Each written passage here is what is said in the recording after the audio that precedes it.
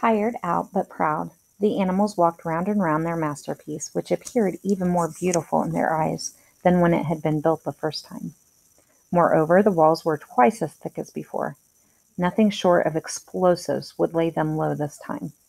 And when they thought of how they had labored, what discouragements they had overcome, and the enormous difference that would be made in their lives when the sails were turning and the dynamos running, when they thought of all this, their tiredness forsook them, and they gamboled round and round the windmill, uttering cries of triumph.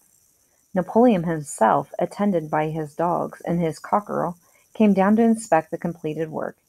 He personally congratulated the animals on their achievement and announced that the mill would be named Napoleon Mill. 2 days later, the animals were called together for a special meeting in the barn. They were struck dumb with surprise when Napoleon announced that they had sold the pile of timber to Frederick. Tomorrow, Frederick's wagons would arrive and begin carting it away.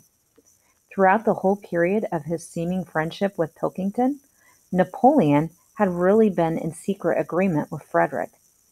All relations with Foxwood had been broken off. Insulting messages had been sent to Pilkington. The Pigeons had been told to avoid Pinchfield Farm and to alter their slogan from Death to Frederick to Death to Pilkington. At the same time, Napoleon assured the animals that the stories of an impending attack on Animal Farm were completely untrue, and that the tales about Frederick's cruelty to his own animals had been greatly exaggerated. All these rumors had probably originated with Snowball and his agents. It now appeared that Snowball was not, after all, hiding on Pinchfield Farm, and in fact had never been there in his life. He was living, in considerable luxury, so it was said, at Foxwood, and had in reality been a pensioner of Pilkington for years past. The pigs were in ecstasies over Napoleon's cunning. By seeming to be friendly with Pilkington, he had forced Frederick to raise his price by 12 pounds. But the superior quality of Napoleon's mind, said Squealer, was shown in the fact that he trusted nobody, not even Frederick. Frederick had wanted to pay for the timber with something called a check, which it seemed was a piece of paper with a promise to pay written upon it. But Napoleon was too clever for him. He had demanded payment in real 5-pound notes, which were to be handed over before the timber was removed. Already Frederick had paid up, and the sum he had paid was just enough to buy the machinery for the windmill. Meanwhile, the timber was being carted away at high speed. When it was all gone, another special meeting was held in the barn for the animals to inspect Frederick's banknotes. Smiling beautifully and wearing both his decorations, Napoleon reposed on a bed of straw on the platform, with money at his side neatly piled on a china dish from the farmhouse kitchen. The animals filed slowly past, and each gazed his fill, and Boxer put out his nose to sniff at the banknotes, and the flimsy white thing stirred and rustled in his breath. 3 days later, there was a terrible hullabaloo. Whymper, his face deadly pale, came racing up the path on his bicycle, flung it down into the yard, and rushed straight into the farmhouse.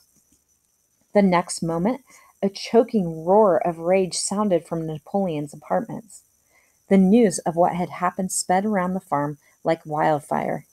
The bank notes were forgeries. Frederick had got the timber for nothing.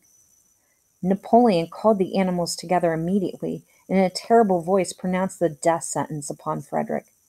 When captured, he said Frederick should be boiled alive. At the same time, he warned them that after this treacherous deed, the worst was to be expected.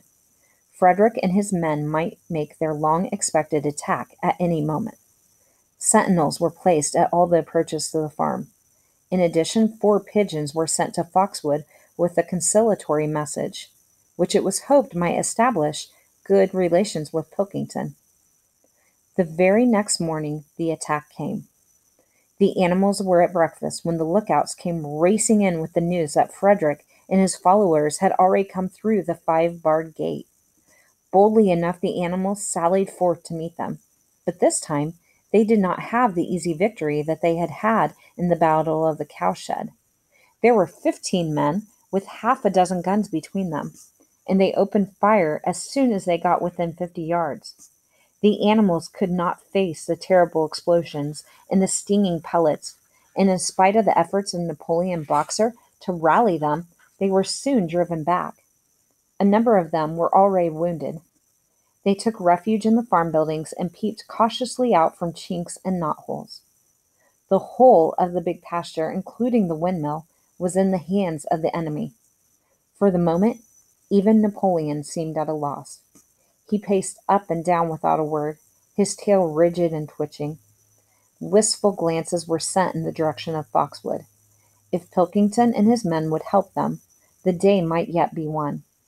But at this moment, the 4 pigeons, who had been sent out on the day before, returned, one of them bearing a scrap of paper from Pilkington. On it was penciled the words, "Serves you right." Meanwhile, Frederick and his men had halted about the windmill. The animals watched them, and a murmur of dismay went round. 2 of the men had produced a crowbar and a sledgehammer. They were going to knock the windmill down. "Impossible!" cried Napoleon. "We have built the walls far too thick for that. They could not knock it down in a week. Courage, comrades!" But Benjamin was watching the movements of the men intently. The 2 with the hammer and the crowbar were drilling a hole near the base of the windmill. Slowly, and with an air almost of amusement, Benjamin nodded his long muzzle. "I thought so," he said. "Do you not see what they are doing? In another moment they are going to pack blasting powder into that hole." Terrified, the animals waited. It was impossible now to venture out of the shelter of the buildings. After a few minutes, the men were seen to be running in all directions. Then there was a deafening roar. The pigeons swirled into the air, and all the animals except Napoleon flung themselves flat on their bellies and hid their faces. When they got up again, a huge cloud of black smoke was hanging where the windmill had been. Slowly the breeze drifted it away. The windmill had ceased to exist. At this sight, the animals' courage returned to them. The fear and despair they had felt a moment earlier were drowned in their rage against this vile, contemptible act. A mighty cry for vengeance went up, and without waiting for further orders, they charged forth in a body and made straight for the enemy. This time they did not heed the cruel pellets that swept over them like hail. It was a savage, bitter battle. The men fired again and again, and when the animals got to close quarters, lashed out with their sticks and their heavy boots. A cow, 3 sheep, and 2 geese were killed, and nearly everyone was wounded. Even Napoleon, who was directing operations from the rear, had the tip of his tail chipped by a pellet. But the men did not go unscathed either. 3 of them had their heads broken by blows from Boxer's hoofs. Another was gored in the belly by a cow's horn. Another had his trousers nearly torn off by Jessie and Bluebell. And when the 9 dogs of Napoleon's own bodyguard, whom he had instructed to make a detour under cover of the hedge, suddenly appeared on the men's flank, baying ferociously, panic overtook them. They saw that they were in danger of being surrounded. Frederick shouted to his men to get out while the going was good. In the next moment, the cowardly enemy was running for dear life.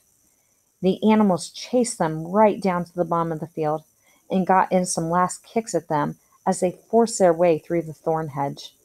They had won, but they were weary and bleeding. Slowly they began to limp back towards the farm. The sight of their dead comrades stretched upon the grass moved some of them to tears, and for a little while they halted in sorrowful silence at the place where the windmill had once stood. Yes, it was gone. Almost the last trace of their labor was gone. Even the foundations were partially destroyed, and in rebuilding it they could not, this time as before, make use of the fallen stones. This time the stones had vanished too. The force of this explosion had flung them to distances of hundreds of yards. It was as though the windmill had never been. As they approached the farm, Squealer, who had unaccountably been absent during the fighting, came skipping towards them, whisking his tail and beaming with satisfaction, and the animals heard from the direction of the farm